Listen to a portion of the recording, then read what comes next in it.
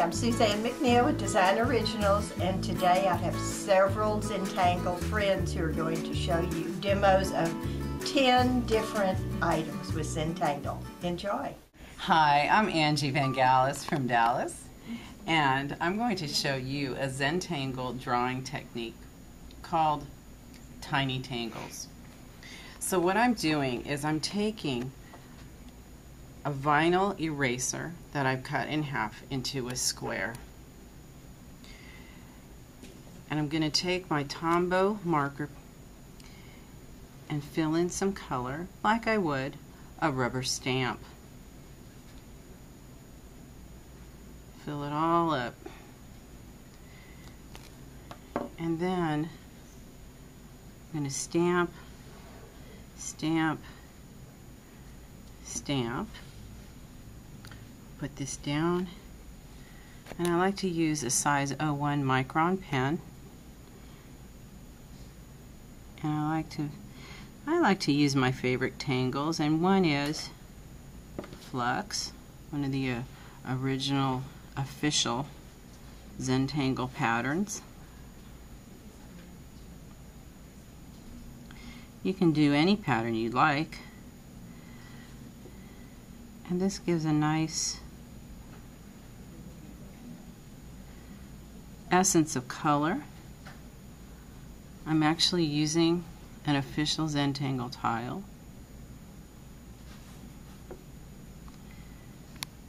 and now I'm doing the pattern called Bales.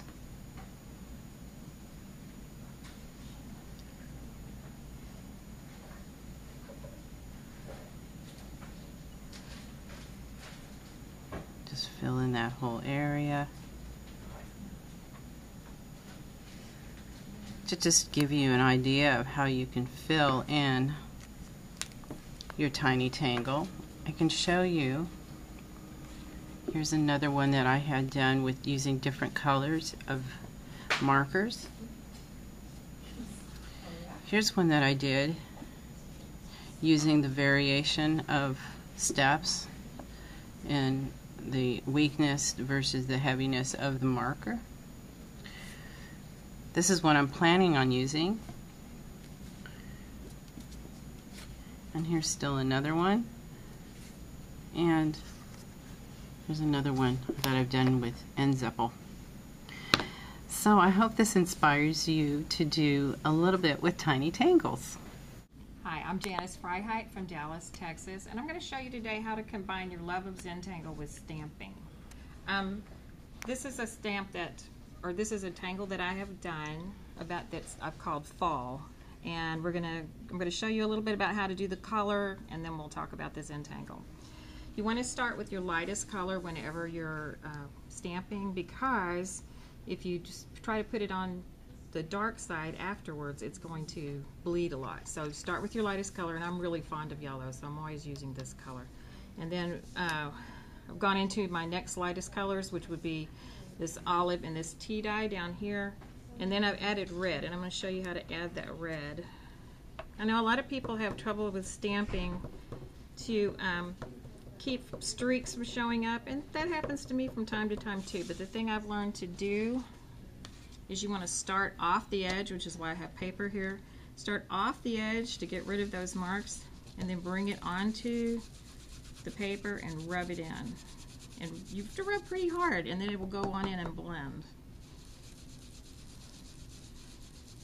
Okay, and you can keep doing that until you get it as dark as you want. See, now that time I didn't wait, and you see I got a little square. But if you keep blending, you can make it kind of go away, so you don't have to throw your tag away and start over. Okay, then once you have all your color, you want to stamp your image. I've got this gorgeous image.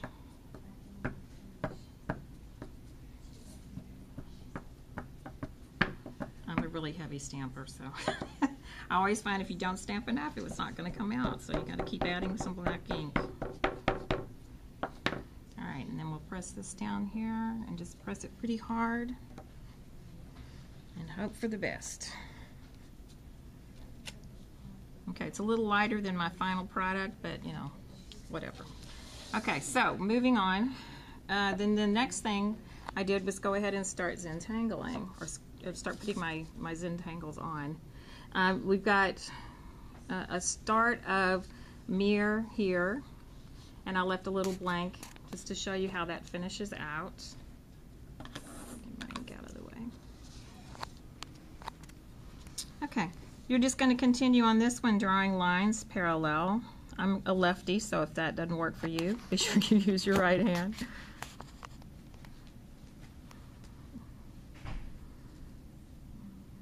And that finishes out, and then you would put some shading down the middle to help the design. And then also around I've got just a little checkerboard, which is called Knight's Bridge on either side. And then finish up with these tiny circles that are really so fun to use everywhere, and these are called tipple. Okay, then on this side, I worked in a new pattern that's from Suzanne McNeil. It's going to be in her Zentangle 9 or 10 book, I believe. And I've done 2 of those leaves. I'm going to finish up doing one for you. They've got different patterns than these 2. So on this side, we're going to put some little shapes, little half moons, and fill them in. And then just echo around those shapes a couple of times.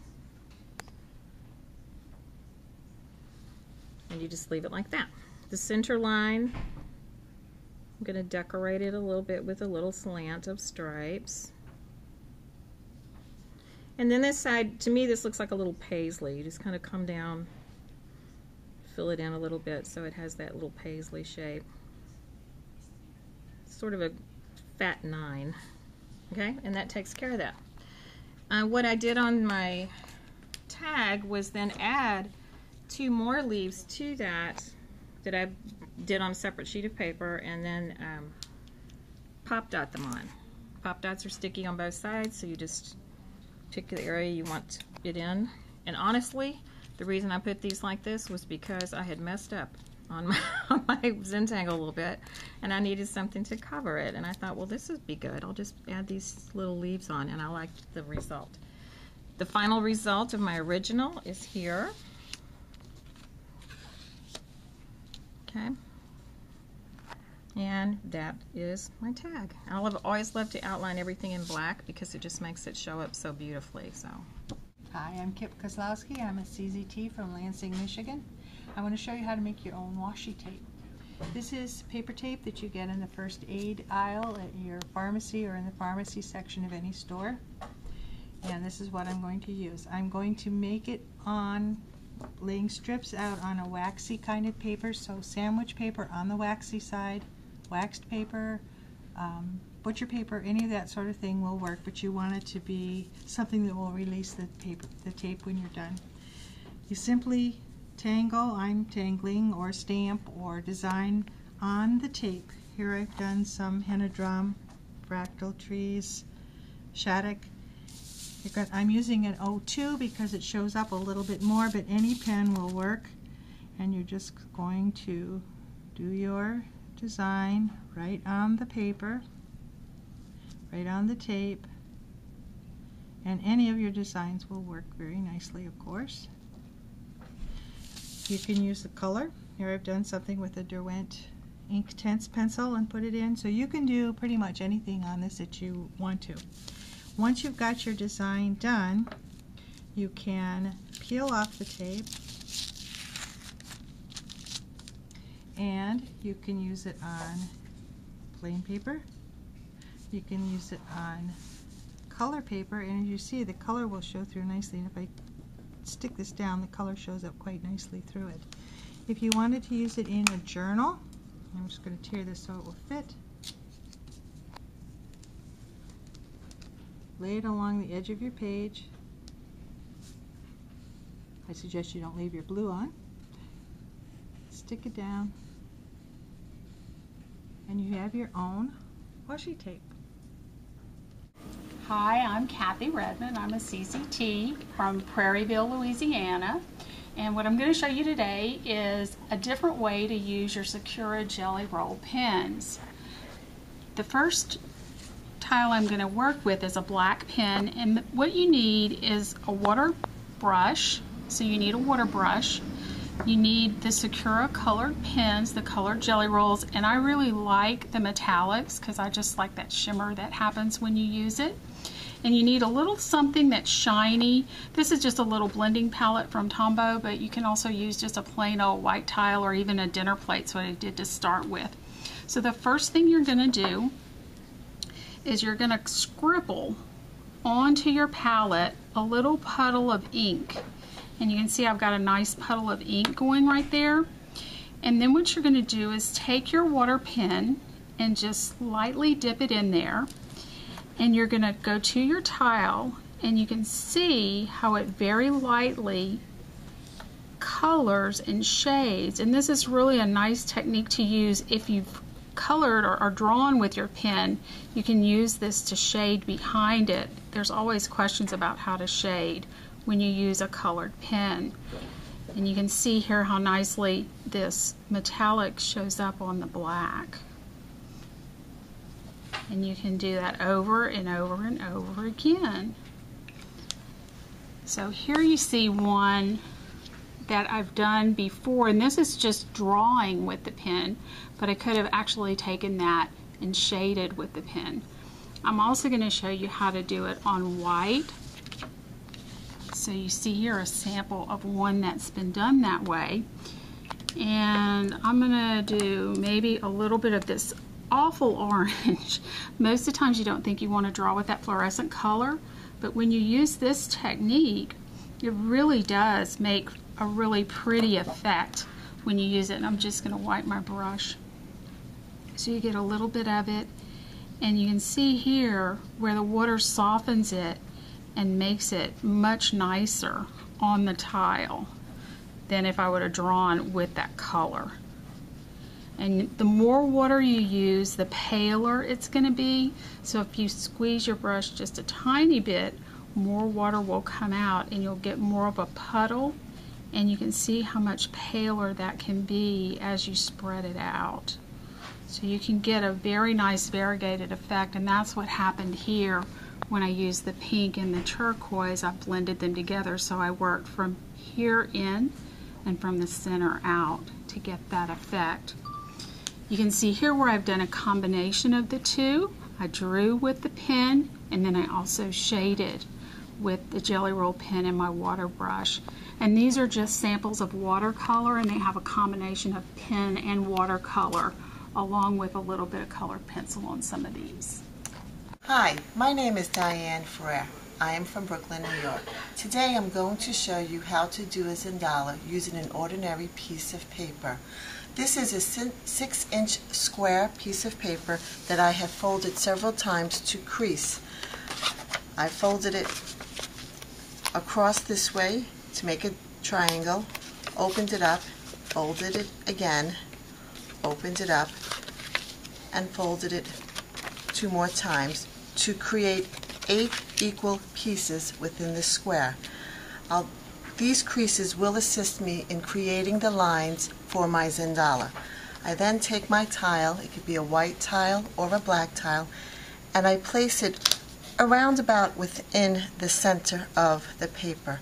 I then use my ruler, and seeing my crease marks, I line up my ruler with the crease marks, and with my pencil I'll draw a light line across, connecting each corner. I then turn my ruler the other way, lining up my crease marks on the other side to create an X on the paper. I'll do that one more time, up and down, and then left to right with my marks. Once I have my marks on my paper, I don't need this white sheet of paper anymore. I have all of my lines to assist me in creating my Zentangle. Once my lines are on the paper, I then start to draw my different tangles, following within my lines. To create my Zentangle, I'll continue to turn it while putting in additional tangles to create the piece. I'll continue adding the same design over and over again.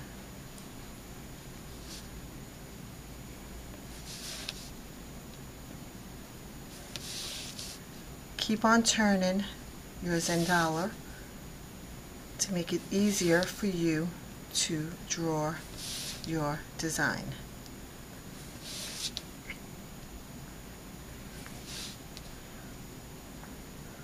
Once your Zentangle is done, or that you like what you see, you can then go back and shade different parts of it using the new Zen Stone, and that is lightly rubbing it against the surface and then taking a stump to blend it in. This is a completed tile that I have done, and I'm going to add some more of the Zen Stone to the areas that I want to shade. It gives it a light halo or effect to the areas that I want to color in.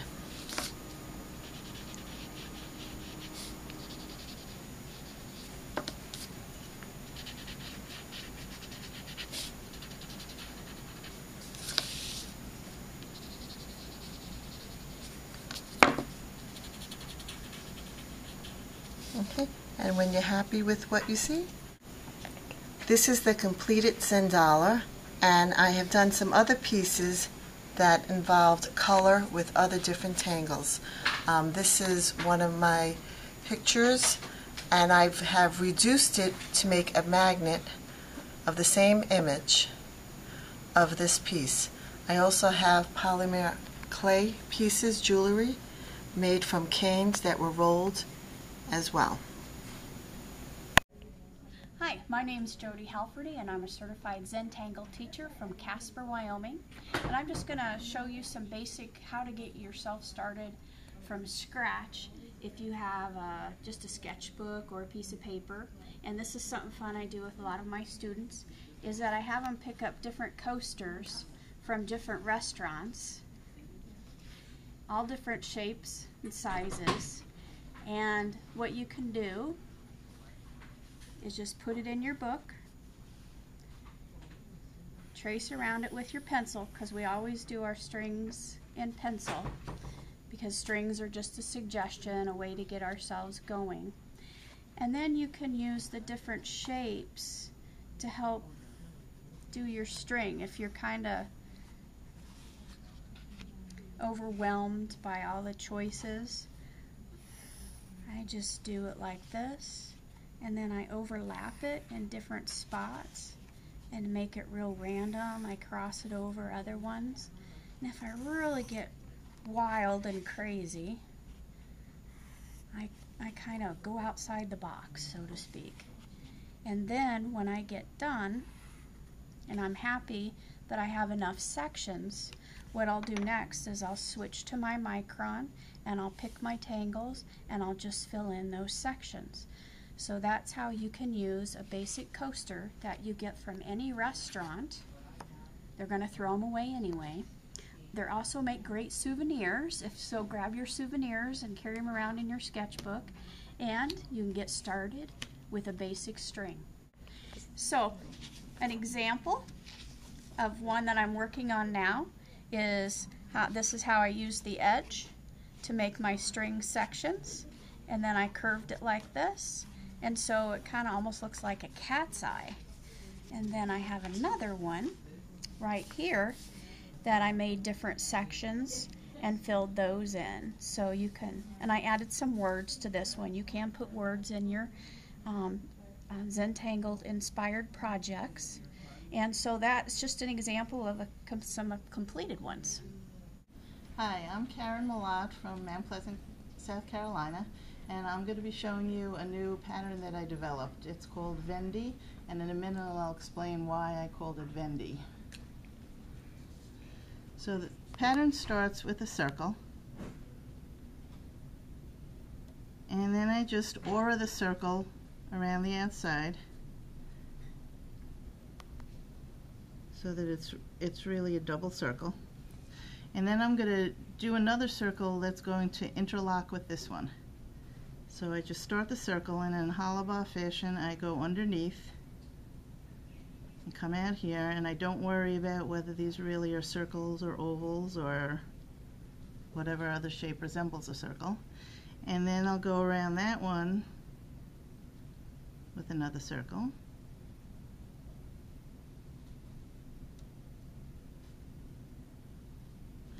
And then I'll do another one the same way. And again, go underneath. And I like to vary the size of the circles so they're not going to all be the same size. I think that makes it a lot more interesting.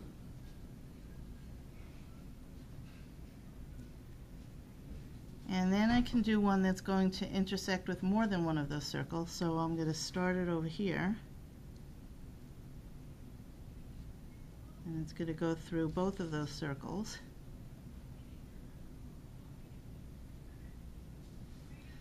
And then draw the aura around it. Now the reason that I named this Venn is because as a retired school teacher I used to teach Venn diagrams, and Venn diagram is when you compare two things and you use two circles that interlock to show what's the same and what's different between them, and that's what this reminds me of, with the circles interlocking with each other. So you can wind these circles around however you want. You can cluster them together. I've also tried this with squares and rectangles and triangles. Over here I have an example where I clustered the circles together in the center as sort of the focal point, and then did border and some background behind it. On this one I did the circles and they wound across the tile, and I filled in. On this one I filled in the pieces of the circles that did not interlock with another one. On this one I blackened in the parts of the circles that were common to more than one, and then I do stripes in the other sections. You can just leave them opened also. And on this one I did it with the squares and rectangles, and I used it as a border around the outside of my tile. So there's a lot of different ways you could do it, a lot of different ways you can do the background, blackening it, stripes, just leaving it open however you want. Hi, my name is Sampada Agarwal. I'm from Raleigh, North Carolina, and I'm a CZT. Normally we do Zentangles with pen and paper, but today I'm going to show you how to do a tangle on cloth, and not just any cloth. This is a pre-made hot pad that I'm using to do my tangles on. So you can imagine this surface to be like our Zentangle tile. So you can either start with just a string surrounding it and then make any design that you want, or you can go ahead and create a stencil or some design or an initial or whatever it is that you want to do.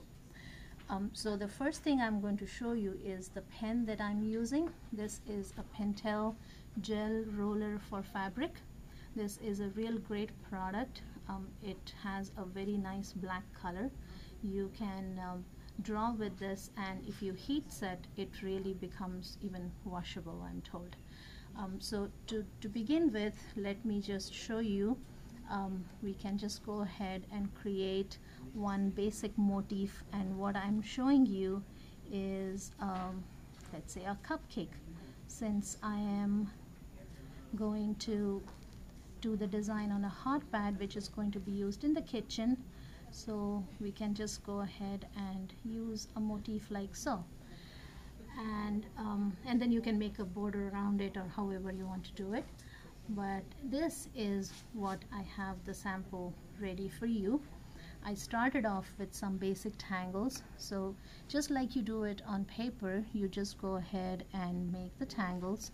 You decide what design you want to do and then go ahead and do so. And once you have the design down, you can even shade it. You can use gray, or you can even put colors on it, because there are a number of fabric markers available in different colors, so we can just simply go ahead and alternate the design like so. And the pen is really very forgiving. It has a roller ball, so, and because this hot pad has got a little bit of cushion, it's really a joy working on this. And as you can see, it really doesn't take much time or effort to personalize any such item. And I per se feel that when art is part of your everyday life, it's just such a joy. So I will stop here at this point. Maybe I will just show a little bit of the shading that I plan on doing, and for that I am using a different product. This is a Fabricolor Zig pen. It's gray in color. It has got two tips. There is a calligraphy tip and a brush tip. I'm just going to use a brush tip and then just gently shade this area. You really don't have to press too hard, because otherwise it becomes really dark. And that just gives a little bit of dimension to your tangles. And now that I have the basics down, I will show you a finished hot pad. And this time I have used another motif. This is again a kitchen themed one, so I have just used an apron. And one more is actually done in reverse, where I have kept the pairs without any tangles and tangled the rest of the area. Similarly, you can also do your tangles on a kitchen towel, because that's again another item that is regularly used in the kitchens. You can personalize it, you can initial it, or you can even go ahead and do a similar design. If you like some design, all you have to do is just lay it on top of it. Because the towel is so thin, you can literally trace that design out without worrying about having to do any special prep for it. So there you go. These are my ideas for different sorts of Zentangles that can be used in your everyday life. I hope you try these out and reach out to me if you have any questions. Thank you. Hi, I'm Ann Hathaway. I'm from the Wichita, Kansas area, and I'm going to demonstrate a tangled garden. There are a lot of folks, a lot of CZTs out there doing tangled gardens, and so I'm not an expert, but it's really pretty simple concept. We have just taken the tangles that lend themselves to organic things in nature, that plants, water, that kind of thing, and we're creating gardens, and it's really a lot of fun. The paper that we're using is the Toned Tan from Strathmore. You can get this in a couple of different sizes. And it lends itself to real attractive tangling that we can highlight with white, the white charcoal pencil. And it's a lot of fun, has a real interesting effect. Okay, the first thing I'm going to show you is if you use Zentangle, it will look like a garden path. Now, what I've done is I've made my string with pencil, so those of you who are Zentangle purists are going to want to look away because I have done the string with pencil and I'm going to erase it when it's finished, and then we get this effect right here with no lines between the stones. So I've already started this path to save time, but if you already know in Zentangle, we're just cutting off the corners, making stones. So I'm not going to finish that because you get the idea. When I finish filling, and I have caused my path to disappear into the horizon, so my grid got smaller and smaller as I went toward the top, as you can see, and my stones are getting smaller and smaller. You don't have to do that. You can make your path any way you want. It is still Zentangle and there are no rules. Okay, we're going to take him on off the page up there, and then I will erase my, they're already very faint, but I'm going to erase these grid lines.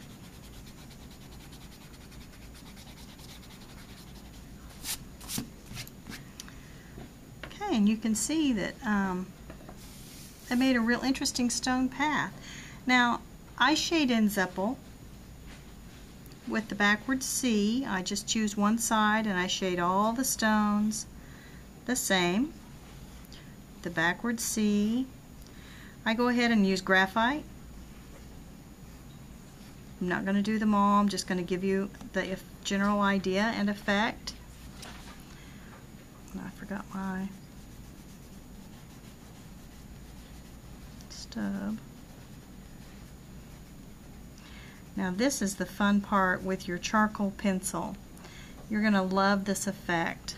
I'm going to go back and I'm going to shade the opposite end with the white charcoal. It really pops on this tan paper.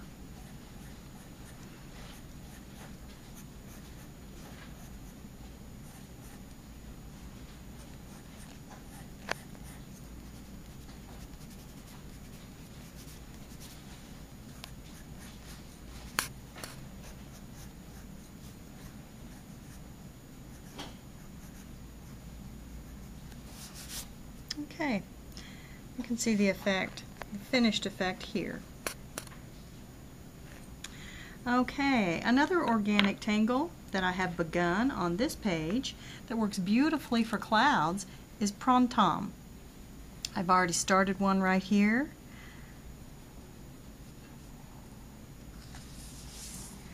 Printemps as a cloud has the most interesting effect when you layer them. I'm going to make him go around behind there.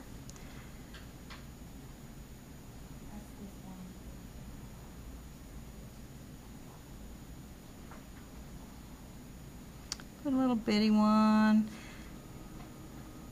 You can make that cloud go anywhere you want. Make him long, short, fat, however you want. Now to shade those, we do it just the way we do with traditional Printemps on the white tile. All those that have gone behind, we're going to shade right where they go behind.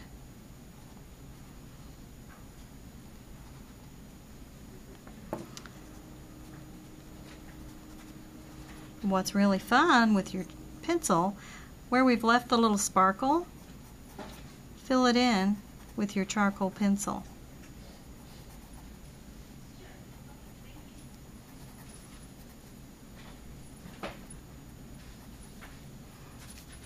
It makes a very interesting cloud.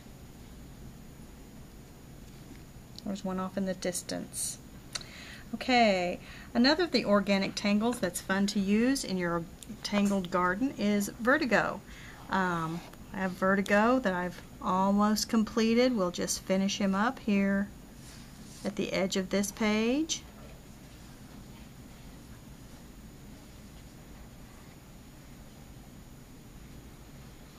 And there is Vertigo. Catkin, which looks just like Pussy Willows to me, is perfect for the tangled garden. I've already started this one.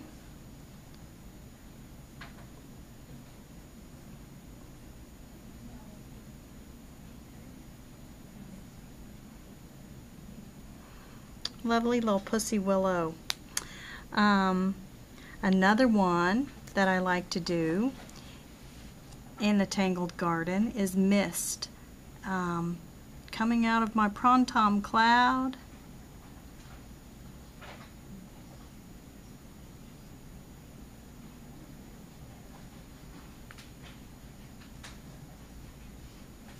you can draw as much rain or as little as you want to. I'm going to stop here just to give you the idea. I didn't bring all my sizes. What I like to do is use my large microns for the first few dots in decreasing size. Like this example right here. I have that mist going all the way down to the ground. Another organic tangle that is lovely in your garden is phlox.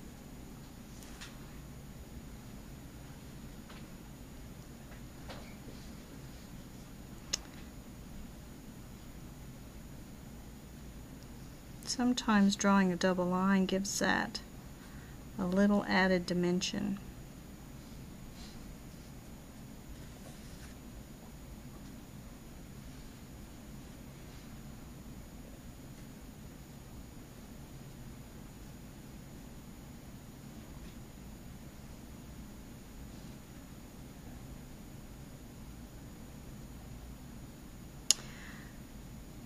And here's an example of phlox, and an interesting way to go ahead and shade that is just the top of each leaf with your white charcoal pencil.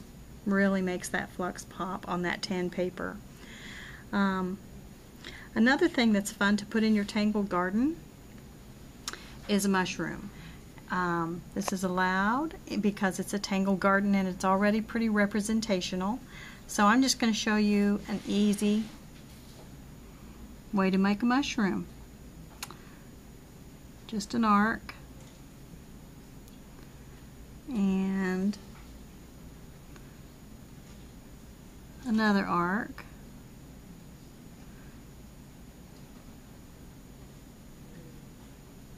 like so. You can decorate him up any way you want. Put dots on him. And it's kind of fun to draw a ladybug.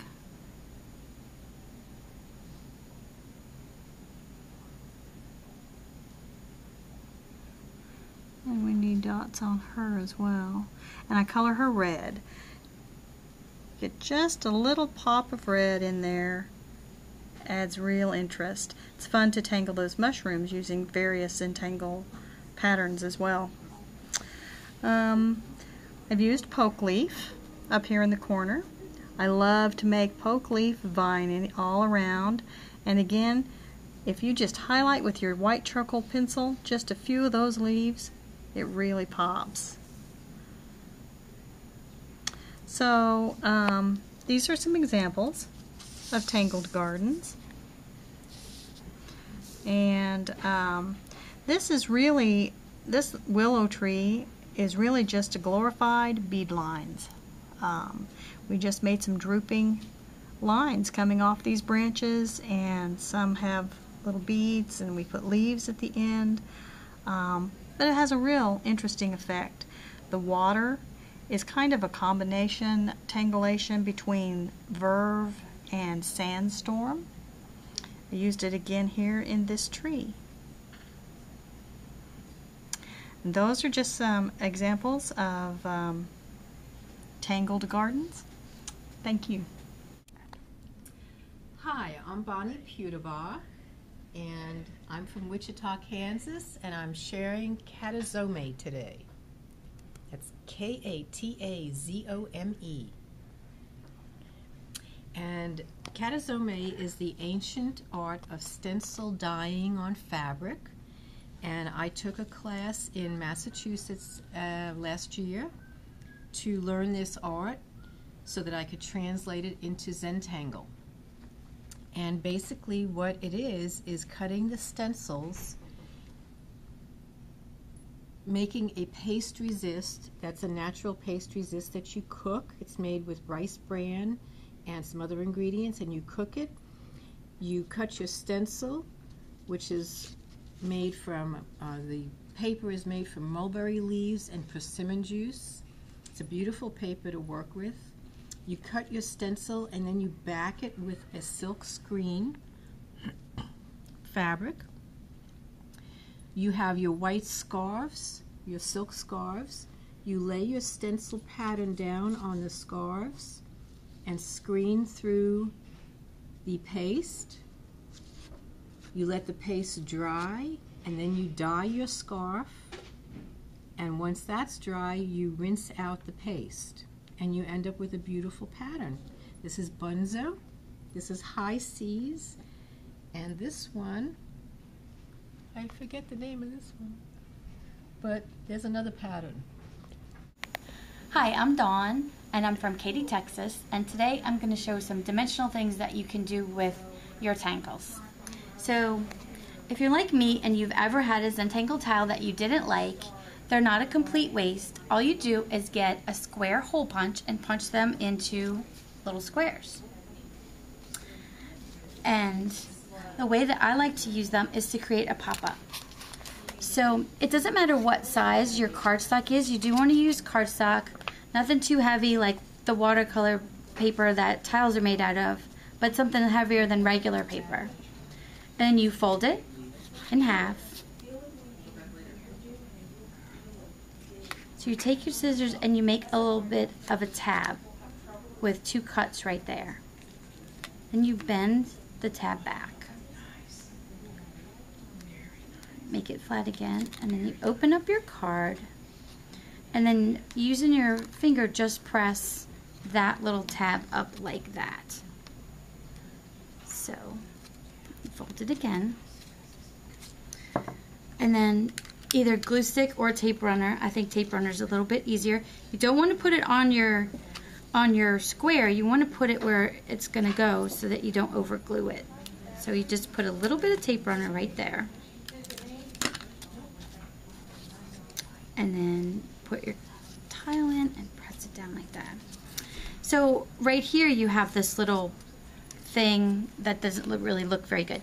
So what you can do is put it inside a journal. So the easiest way to put it inside is just to run some tape runner on one side, put it in the spine, the crease, and then a little bit more tape runner, and then you close the book. When you open it up, it pops up like that. Okay, so that's that one.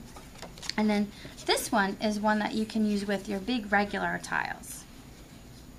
So what I've done is, this was a square piece of 4x6 paper, and I cut it at a diagonal angle right here to cut that off. And then on the folded side, after you fold it, you're going to cut a little edge off like this. Doesn't need to be that yet. Okay.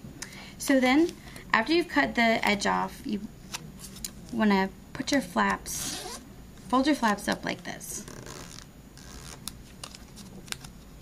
And then you just pick it up like this, and you're going to have something like that that looks like a V. So it's going to go in like this. So what you do is take your glue stick, put a good amount of glue on there, and you see how I'm kind of sticking it in the corner right there? That's what you want to do to get it where the crease is, and then you close your book. And that puts it where it needs to be. And then you do the other side.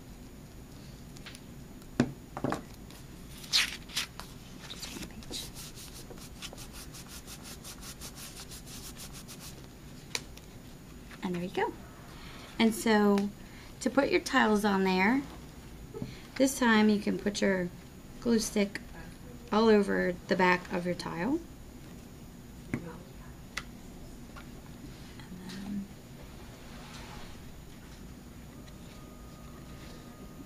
Make sure you put it right side up if you've signed it.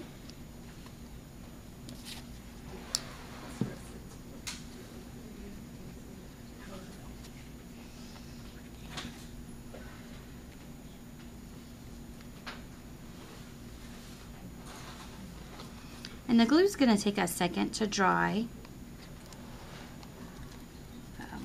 But when you open it up,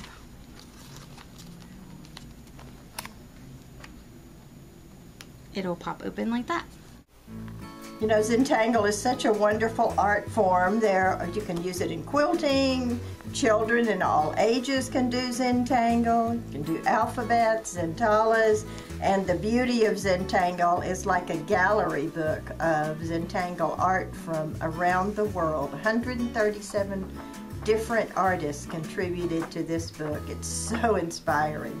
So enjoy Zentangle.